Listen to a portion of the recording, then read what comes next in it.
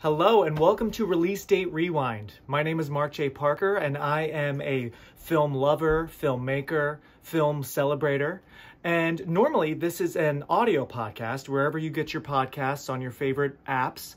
But thanks to Portland Media Center, you are about to watch the video component of this show where I celebrate movie anniversaries with my friends. Each month, I usually talk about 2 different movies that I love with different friends, and we talk about the making of the movies, trivia, any fun memories associated with them. So I hope you enjoy, because now it's time to rewind. So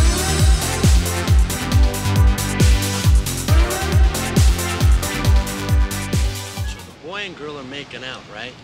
When they hear over the radio that this lunatic killer's escaped from an insane asylum. That's not the way it goes. The boy goes for help, and the girl stays in the car, and she hears this, like, scratching sound. No, he's been decapitated.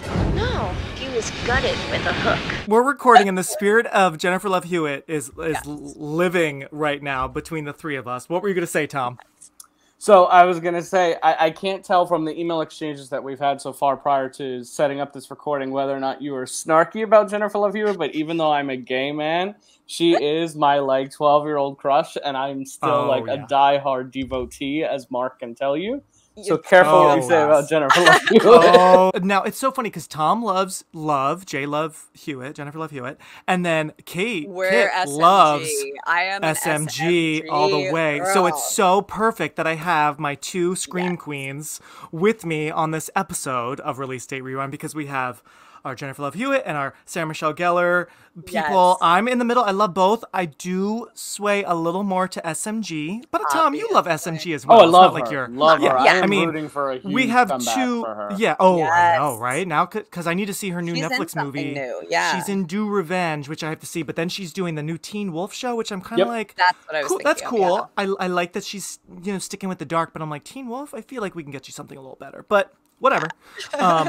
But no, I love that I have you guys on. Yeah, it's absolutely a stepping stone. Yeah. And then Freddie Prinze Jr. has said he's been wanting to do horror again. Ryan Phillippe always pops up. I mean, this cast, luckily, Freddie's going to be in a Netflix Christmas movie. Who? Ryan or Freddie? No, Freddie. SMG just posted the other day. She's like, I love me holiday movies, and I love them even more when my husband is in them. And then that's right. I did see that. Yeah, their love story is an epic love story. I know. I would have never thought yes. 2 teen I know. heartthrobs. It's funny because the 2 of them, as you guys know, they might say one line to each other in this whole movie, right? They barely even look at each other. But who would have thought that the 2 of them would be 20 years later still going strong? I love it. I'm so happy. They are one of my all-time. They've been one of my all-time favorite couples, but it actually just gets better and better that they still are together, and that Sarah Michelle Gellar still loves Selma Blair, and I know they did a little Cruel Intentions reunion not long ago. I just love how these hot, beautiful, awesome actors from our youth are still so close, They grew up together. Truly. And so now they're but it's so sweet because they're genuine. Not only did they grow up together, but they obviously still love each other, and that was real. We thought they were friends, and they were. Yes. Oh, totally. Yeah. Okay, everyone. So obviously we've started recording. We are chatting about I Know What You Did Last Summer, and I have on the show tonight Tom Ciuba in Connecticut and my buddy Kit Sheehan in LA. We're all in different states, we're on different coasts, but my friends, happy spooky season, happy October, happy Halloween. The best time of year. Oh, happy Halloween. Kit's getting her props.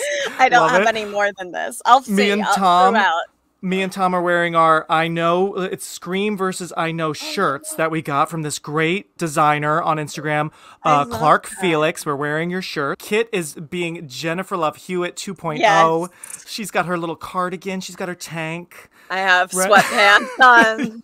I'm in my... You really are giving JLH vibes. Thank you. A+. Thank you. Just I don't know. The hair length is perfect for J Love. Yeah. The color, everything. I could have committed to a very stringy bang, but so So my dad best. used to tease me and call her stringy hair when I. Oh, And you were like, "Shut up." That's super funny that you said But that. that's so funny because that was only in this movie. Normally, know, she had I like know. the best hair She was ever. literally So. supposed to be unwashed and Oh depressed. yeah, Yes. I'm sure my it took a depression hair doesn't while look to that make good. her look that, sleepy. I just love that. That shot is so iconic. How she just turns around and she's glaring at her roommate. Who we'll get into the sequel. We'll get into at least the Yes. first sequel. I haven't seen I'll Always. No, I don't watch that, and I didn't watch the TV show, which was apparently god awful for Amazon Prime. One season wonder.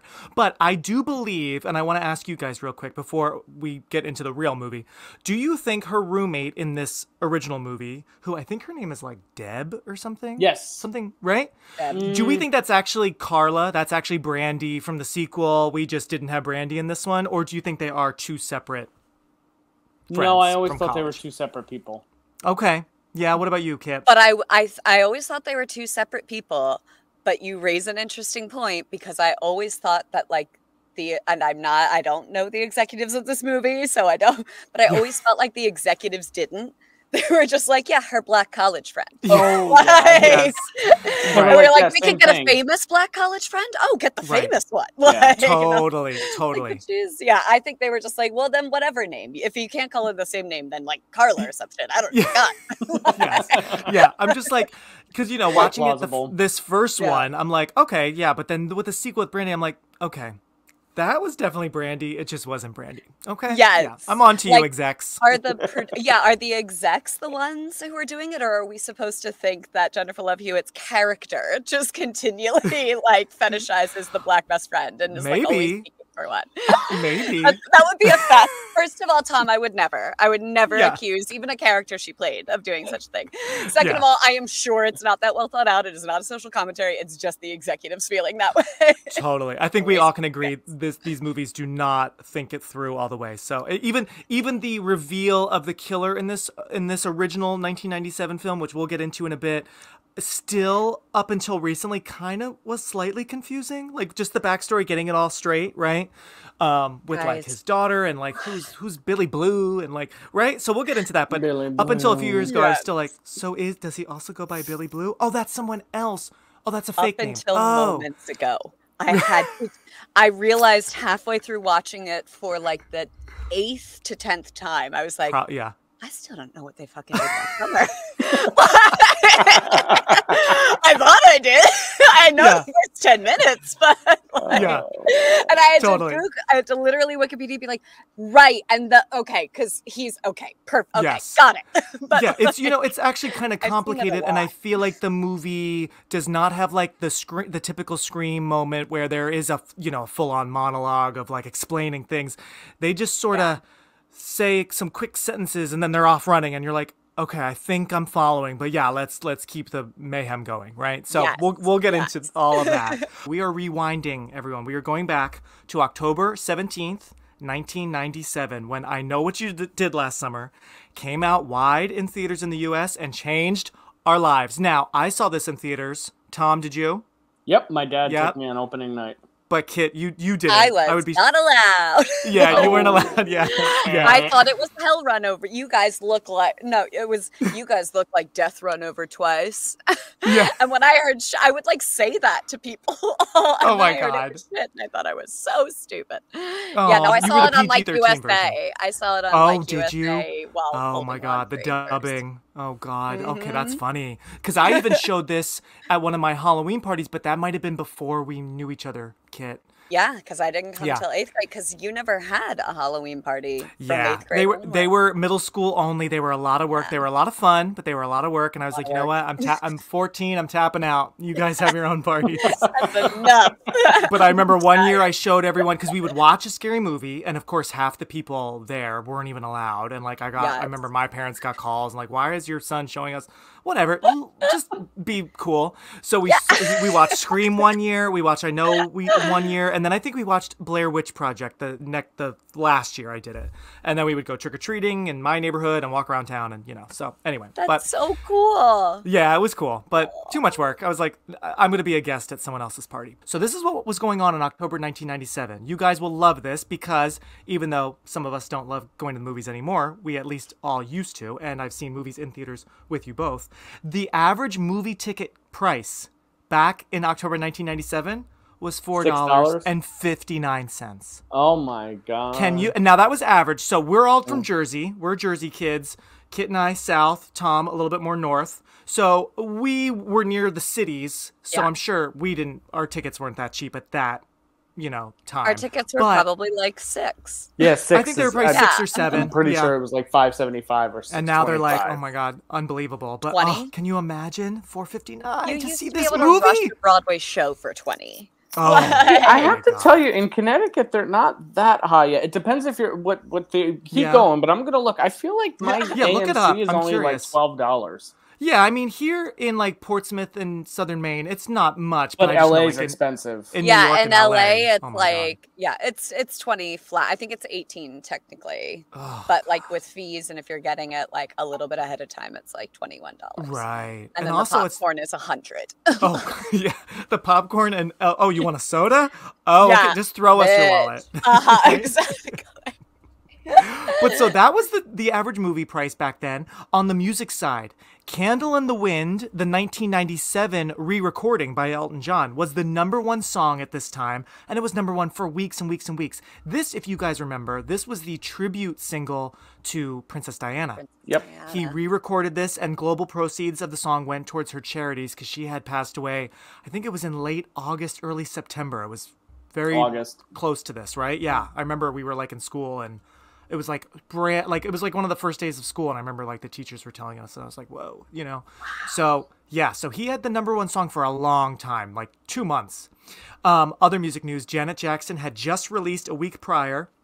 She released her album The Velvet Rope, which had some hit songs. We Go Deep, and I loved that album. That was so cool. And Everclear, remember Everclear? Yeah. They released their album So Much for the Afterglow, which had oh my gosh.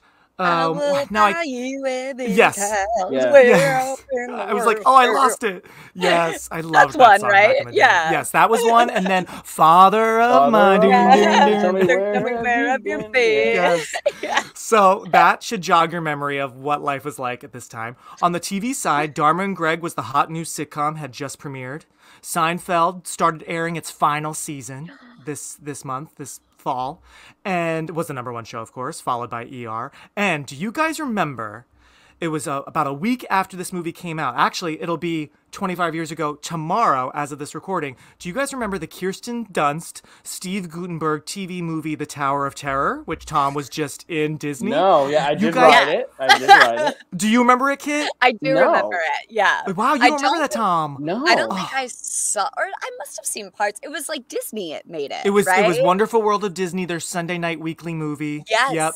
And so that was their Halloween Disney movie. Channel fan at the time. Oh, yes, too. totally, So, Yes. So this aired on ABC, Wonderful World of Disney. This was their little like Halloween movie, but it was the two of them, and it was a movie all about the Tower of Terror, obviously to promote the ride. But just had to throw that out there. Such a fun little throwback. Yeah, I'm sure it's not good, but I loved it. I was like, oh my God, my girl Kirsten Dunst is on the Tower of Terror. Mom, Dad, shut up! I'm watching my movie. Speaking of movies, other popular movies at this time, and then we'll get into this movie. This came out the same day as The Devil's Advocate. Remember that one with Al Pacino and Keanu Reeves? It's kind of Charlize. It's kind of like sexy and like raunchy and like a little like dark. It is. And like it is exactly what the devil would look like. Yes. Yeah, he does do a good job. Very that angry white dude. Yes. You're right. White lawyer. Yeah, totally. So Devil's Advocate, other popular movies, Kiss the Girls. So scary. Do you remember that one? Yep. So scary. That had just come out. That was #1. Yes. Oh, yeah. He's So spooky. good. And Ashley Judd. That movie, I might rewatch that again soon because that was freaky. Her name that is does Kate. not get enough Kate, credit. this isn't how it works, Kate. That's her name. Nice. Of course. Yes. I don't know why I brought that up. I have nothing to do with the name. Yeah, Kate. nothing. That's that's not your name at all. And then also other movies, 7 Years in Tibet with Brad, bright blonde hair, Soul Food, and Boogie Nights had just come out. Those were all very popular movies at this time. Yeah, Dirk Boogie Nights. Diggler. Dirk Diggler. That between Boogie Nights and I Know What You Did Last Summer, I'm just going to put it out there now. I definitely had, a bit of an awakening. Mm-hmm. I think we all probably did. Also, like, the timing too. It was like prime to be like millennial children. Totally. 97. We were 10. Tom was maybe 11 because you're a year older, Tom. I think you were born in 86. Yeah. Mm-hmm. So you were 11. So we all were like on the cusp. Everyone loved those abs. Yeah. Oh my god, the ab between Mark Wahlberg and then between Ryan and Freddie. It just the boys were. Really, and the boys and girls, everyone, the boys and girls. Yes, and the boobs in this movie, my god. Oh my god, the racks on these actors. Yeah, they're beautiful. Beautiful. Amazing performances. Yeah, well done. So, I'm going to throw it over to you both now. This will be fun. I'll start with ladies first. I'll start with Kit. So, Kit, why don't you, in your own words, I'd love to hear from you both, give a brief summary of this film. Of course, we're going to spoil it, but for anyone out there who is cool with being it spoiled, let's just kind of give a little log line, a little brief synopsis. We'll start with Kit. You can start us off, and then I'll pause you, and then I'll throw it over to Tom. This will be like a sort of acting exercise or something. I don't know, right? Wait, should I be describing the first half, and then Tom is going to describe the second half? Or do we I like that. Yeah. Good, I like that. Yeah. The second half, and I need there you go. I Know What You Did Last Summer takes place in a beautiful coastal town on the eastern mid-Atlantic shore, mildly southern shore of North Carolina.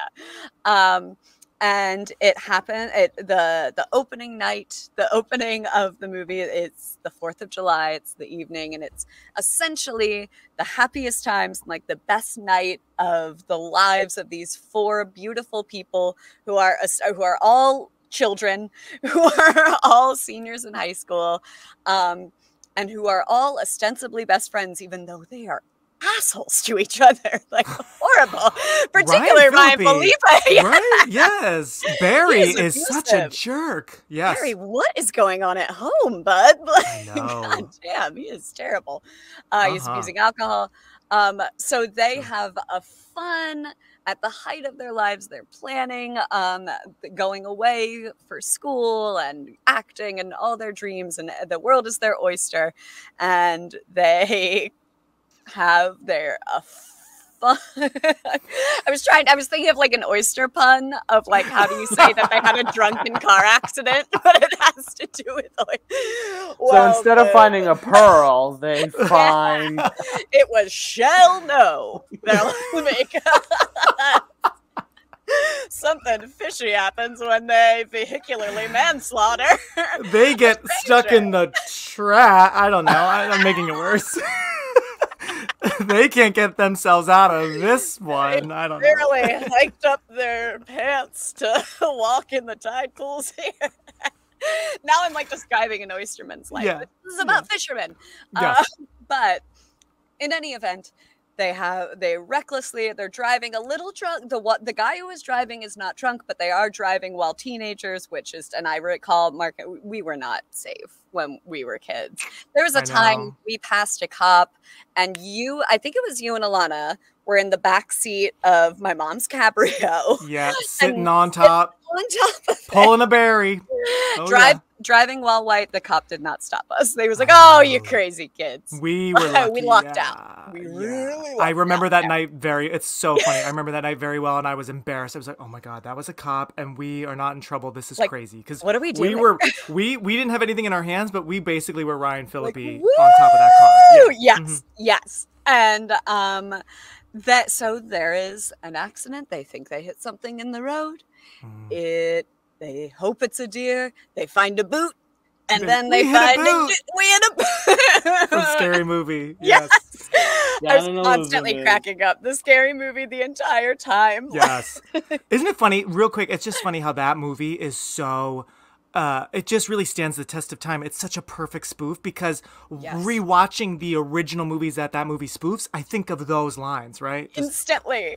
I literally conflated the part that it will probably be part of Tom's summary, but the part where Sarah Michelle Gellar is like witnessing, I always think it's Shannon Elizabeth, right? Yeah. Yes. Who's like it's like they're killing him, and I'm like, oh my god, she's amazing. good. Yeah. I forgot about that. I know. Yeah. That's literally. I was like, "Wait, are they gonna? Is that the? Oh no, that's a spoof movie. It's a real movie." Yeah.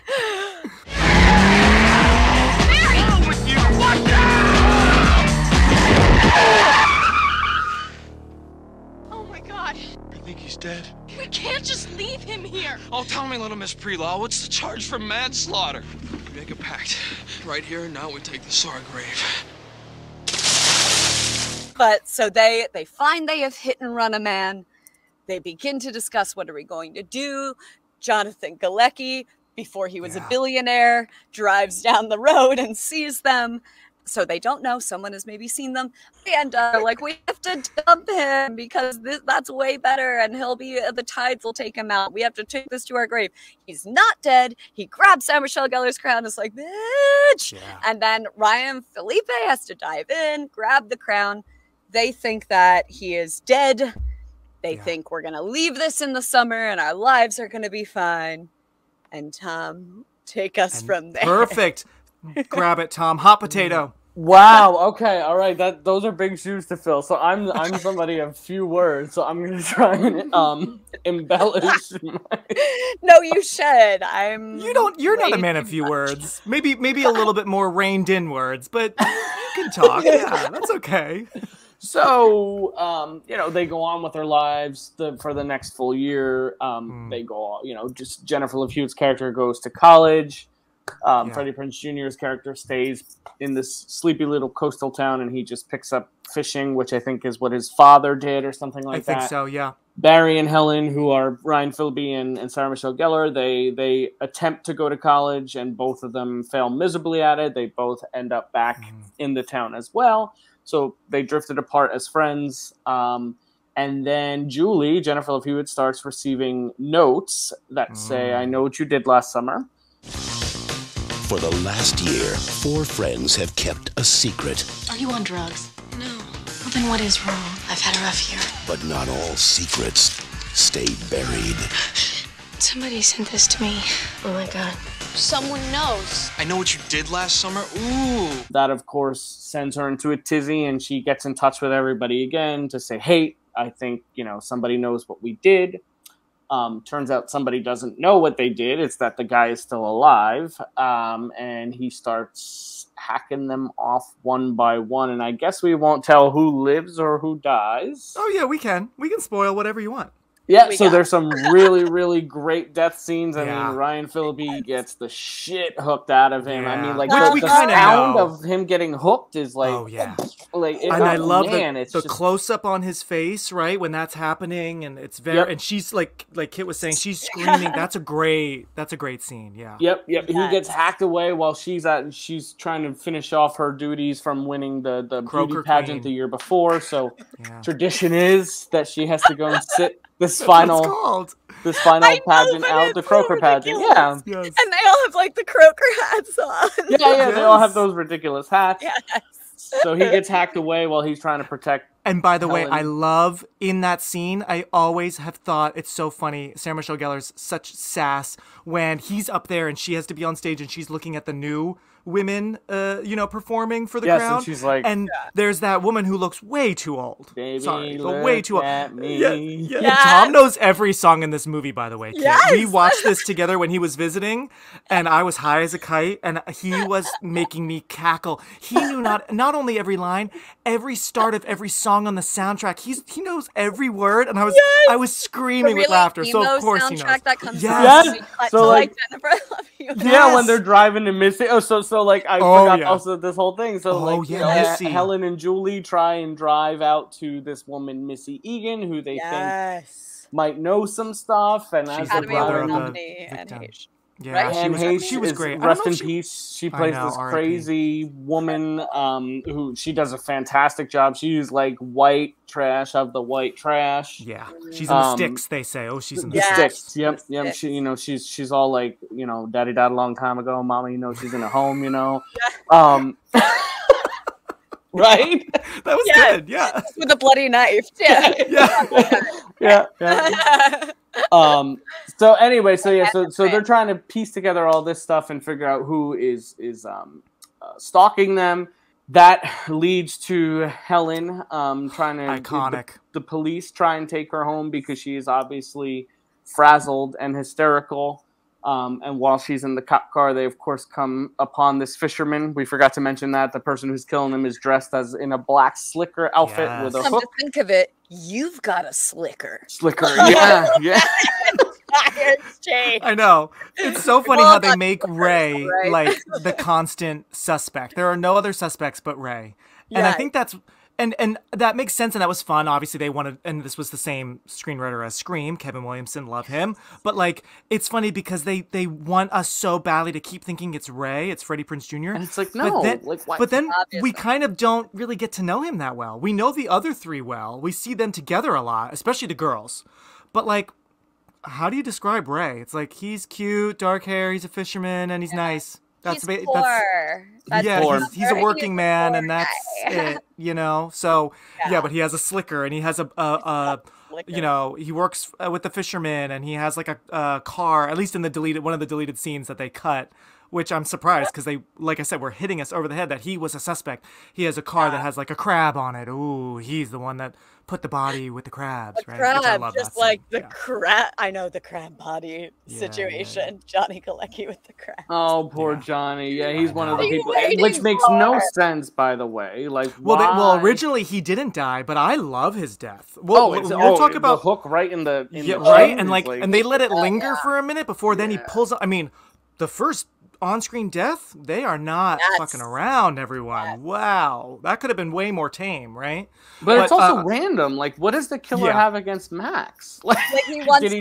No, it's not. They're like, oh god, he's like Liz because he's stalking them, right? So he's like, oh god, they think it's Max. All right, I'm gonna have to kill that kid. They'll know it's not him then. Yeah, I think it's a great shock for later on. You're probably right, Kit. I think even though Max is so periphery. And for a little bit there, we think he is a suspect as well, right? He could be doing this, right? But I think it's all about that reveal of like she's hearing the noise in her trunk and she opens it, and I mean those crabs are scary and gross, and they're going in and out of that mannequin's mouth, right? And then, but anyway, Tom, it's a miracle that they're gone within 3 minutes. I know. Yeah. And Ryan Phillip, doesn't he say he's like, what did the crabs like skitter away with him or something? And I'm like, that is literally the only explanation. Literally. They all like, oh shit, we've been caught. Get it out of there. And they all just like ran to the sea with him. Yeah. He's after me too. I got a letter. I got run over. Helen gets her hair chopped off. Julie gets a body in a trunk, and you get a letter? That's balance. So Helen knows Barry's dead. She saw him get killed. The cop is trying to take her home. They stumble upon the fisherman. Cop gets it. He's not very bright. And then it leads to what I think is one of the best chase scenes in all of horror history. Right up there with Laurie Strode in Halloween 1978. Yeah. Right I'm so glad you brought up Halloween here, Tom. Of course you did, because you love that movie as well, which we all do. But we already know from Scream, which came out just 10 months prior, that Kevin Williamson loves Halloween, right? Because Halloween is literally in the movie Scream. Yep. And it's funny, on our latest rewatch of this, I for the first time, which is funny, I was a late bloomer to this, I realized that, this movie is also such a great love letter to Halloween with the chase and with something else, which I can't, and then of course how the chase, she can't get in. It's basically the same thing as the keys, right? Yes. Open the door. Elsa is Tommy, is little Tommy. Tommy, open the door, Elsa. So that whole chase is such a beautiful and a great way longer version of that Laurie Strode chase scene. I totally hear you, right? It's Yeah. a total homage. And it's so much more elaborate. There's going up in a dumbwaiter. There's falling out. I mean, like, it's, and then it's like coming the out perfect the window. Yeah. And you think she's got it. And you think you're like, oh, she the made tires. it. And then she's in that alleyway and she hears something and she turns around while a parade is going on. I know, that damn parade. The fisherman gets her. Somehow he's behind her, which, you know, he's not supernatural, but he almost is. Almost is. Yeah. But yeah, I mean, it changed stacks of tires to this day. This movie. Yeah, right. The analogy, stacks of tires, is like the same as seeing the logs on a highway. Oh, Final Destination 2. Yes. Oh, totally. You're so right. You're like, oh, yes. Yeah. Thanks so much for watching. Next week will be part 2 of this discussion. And in the meantime, please follow Release Date Rewind on Instagram. Bye.